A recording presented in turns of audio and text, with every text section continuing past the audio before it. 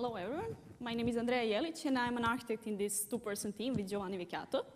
What I would like to share with you today are some ideas that are concerned with the power of architecture to structure experience of space and time, and how this architecture's capacity can be described from the embodied and active perspective.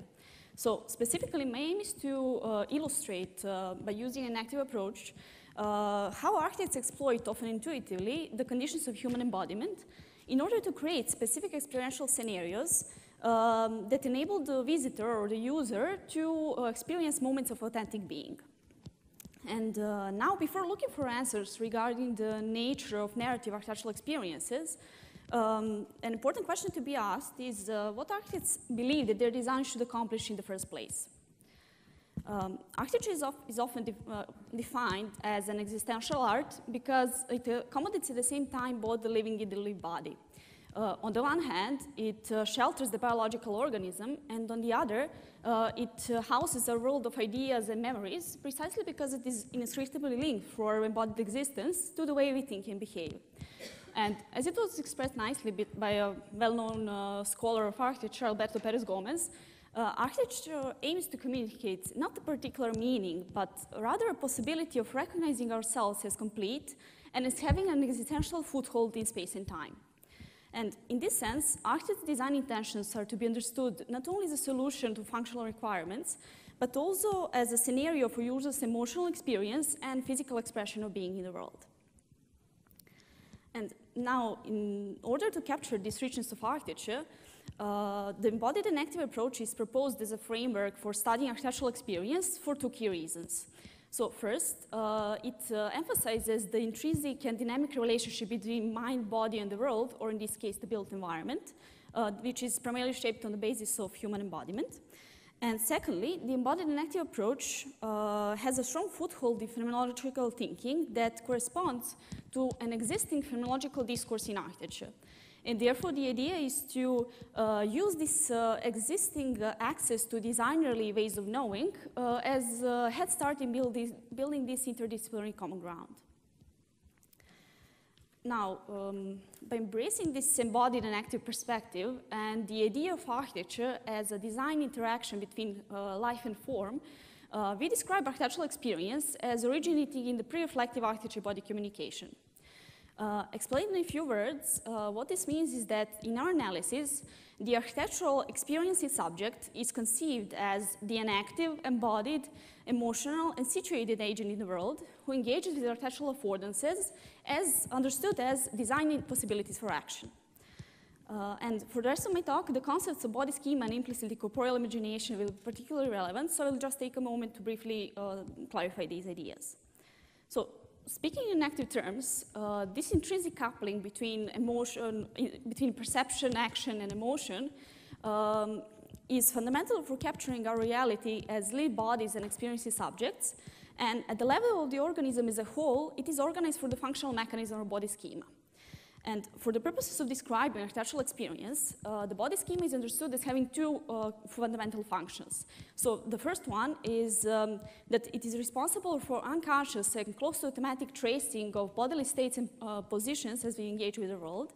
And the second one is that the body schema plays a fundamental role in providing us with a minimal sense of self. That is, with the capacity of pre-reflective awareness of ourselves as bodily subjects.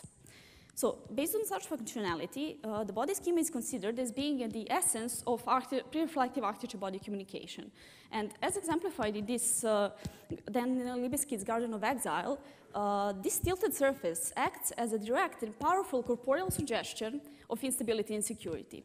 So, by acting on our bodily systems, this spatial construction invokes in the visitor the feelings of discomfort and disturbance, and in extension, it is possible for a visitor to experience this design intention of creating the atmosphere of existential fears. Now, one of the remarkable examples of architects' attunement and intuitive understanding of people's bodily and emotional mechanisms can be found in the case of narrative architecture. And as exemplified in a classical Corbusian architectural promenade, narrative environments assume a design strategy of gradual unfolding of spaces of views, which is with mu movement transformed into a sequence of time. And for this reason, this design act is also known as a temporalization of architectural experience, and it has been suggested that this kind of spatial itinerary originates in the human preference for exploration, discovery, and storytelling. Importantly, this changing spatial and temporal rhythm is a direct expression of artist's design intentions. And moreover, it is a spatial and experiential scenario which is presented to the subject as a scenario of affordances.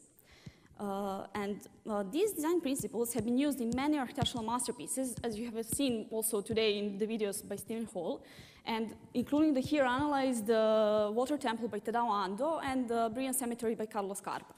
And what we want to propose here is that the enactive and body approach can be used to indicate how such narrative environments invoke in the user memorable, emotional, and memorable experiences. As these images illustrate, the spatial itinerary of the water temple begins by walking between two diverging concrete walls, followed by a sharp turn of the path and the appearance of a vast water surface. Suddenly, the visitor encounters the narrow stairs descending into the belly of the building. And once inside, after a couple more turns along the narrow corridor, the temple chamber opens up for the visitor, which is flooded in low sunlight and diffusing red glow from the timber structure. And in this way, the sense of mystery and anticipation is slowly built as the person moves through the architectural setting and culminates in the intense feelings of sacredness and otherworldliness.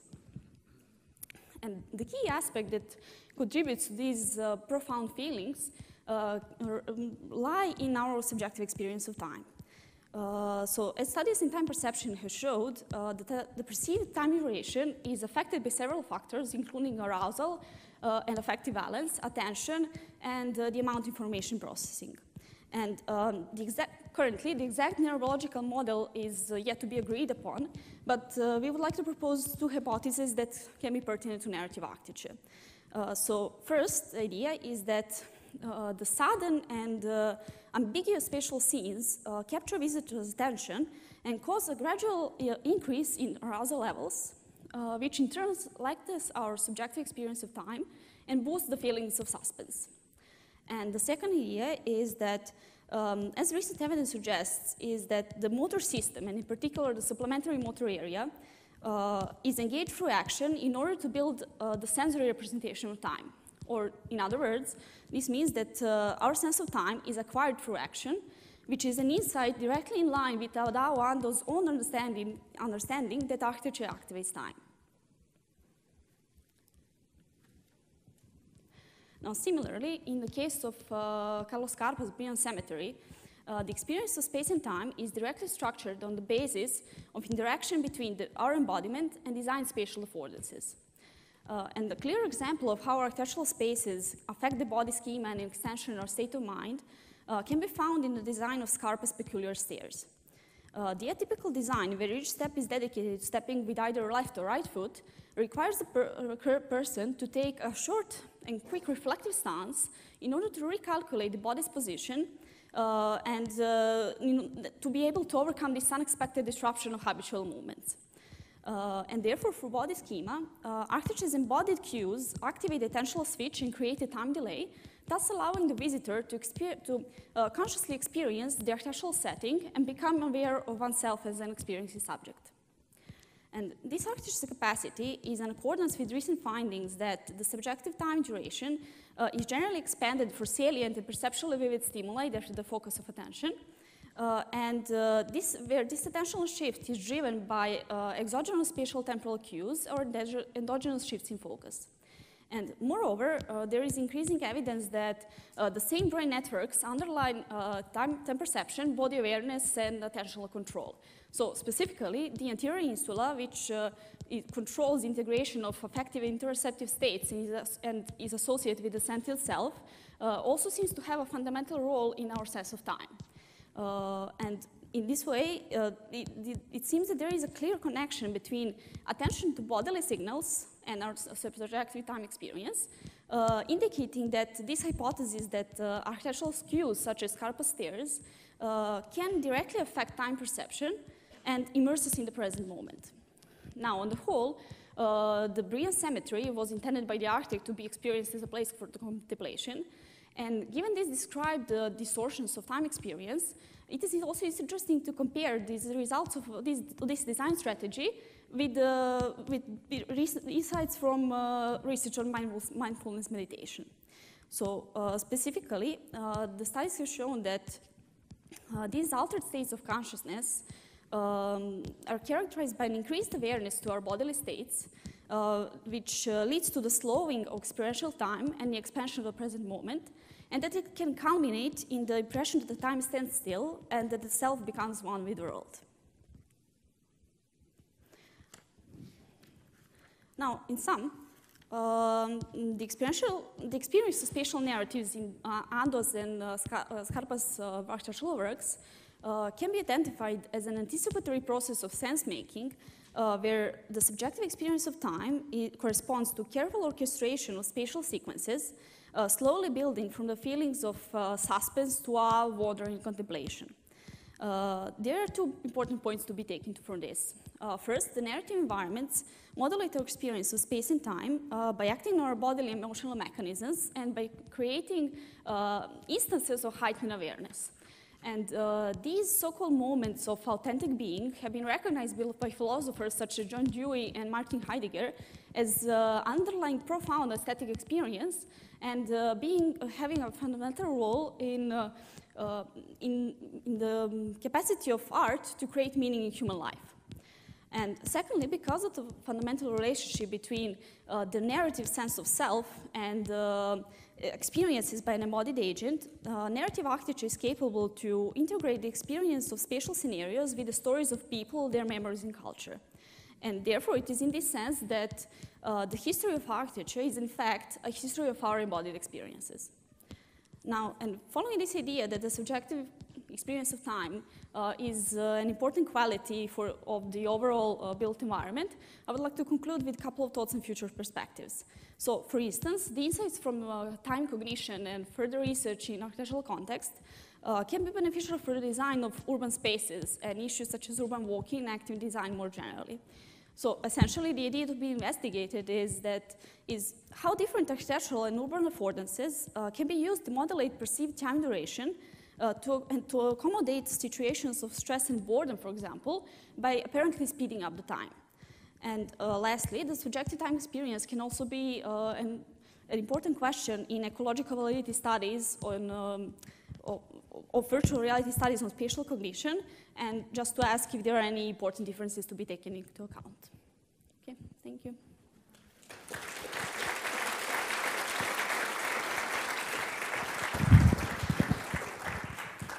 Thank you very much. We have time for a couple of questions. Yes, you can come up to if we don't have them, come up here.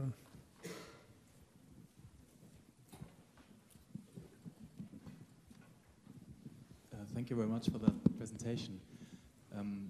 This example of Scarpa's steps and your thesis about it, that it's kind of the design of those steps have an impact on how I perceive and how I perceive those myself while using the steps, if I understood it correctly. It reminded me of studies by Peter Bosselman from Berkeley that has done these studies on like how long does it feel to walk in different cities when I'm walking for 4 minutes, you know, and he came up with this great studies like saying that if the block sizes are smaller, if the lots are smaller, it feels way longer retrospectively. So I was wondering if you have considered like walking down such a more empiric route, for example, like investigating, well, how long does it feel to walk those steps of Scarpa, you know, which are more complex, as you know, compared to other steps. If this is something that is of interest to you. Yeah, okay, I mean, in this concrete example, I was really more referring to really making this time delay and becoming conscious of the architectural setting. Because if you have seen this other picture that you can also walk down this narrow corridor and you see the normal stairs and, okay, you want to approach them and everything, but then you realize you have to think actually how you're going to stop on them. And so these couple of seconds, I mean, switch the whole experience of the architecture. But okay, yes, on the other hand, I mean, like I said, in urban studies, this can be, I mean, an interesting issue to be discussed. So, yeah. Okay. Thank you. You have another question? Go ahead. Oh, I'm sorry. I have a question. And actually more of a comment that one topic I would recommend looking into is Csikszentmihalyi's concept of flow. Because while you're experiencing flow, it's another way of saying you're in the zone. When everything is going correctly and everything seems to be just going your way, it really time slows down. Mm-hmm. And so I'd recommend looking into that study, and I'd be happy to talk to you about that more. Yeah, okay, thank you. Other questions? And then we're on our break.